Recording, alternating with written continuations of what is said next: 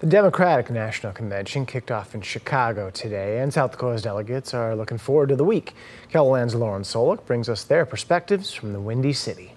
More than 4,000 delegates are convening in Chicago this week to recognize Vice President Kamala Harris as the Democratic nominee for president. That includes delegates from South Dakota who are excited about what lies ahead.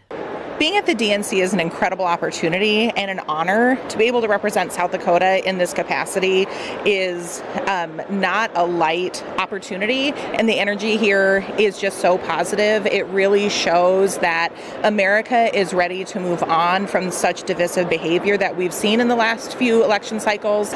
We're so excited for the Harris-Walz ticket. You know, Governor Tim Walz from Minnesota, our neighbors to the east, just really excited to have some Midwest spirit. Roll up our sleeves and get the job done. So with Harris at the top of the ticket, we couldn't ask for a better ticket. The theme for the first day of the convention is For the People. Speakers are expected to pay tribute to President Joe Biden, who will also give a speech tonight. Less than a month ago, Biden dropped out of the presidential race and passed the torch to Harris. I think it was a very courageous decision that he made. It's a very tough decision.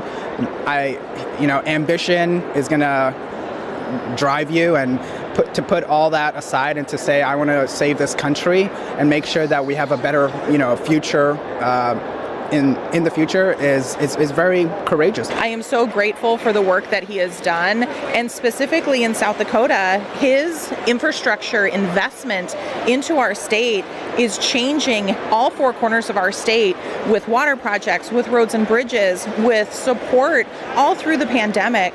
The Biden administration will go down in history as one of the administrations that's been the most supportive to rural communities. Lauren Solich, KELOLAND News. The Democratic Party released its platform ahead of the convention and includes support for raising the federal minimum wage to $15 per hour, making the child tax credit permanent, and creating protections for IVF and abortion services.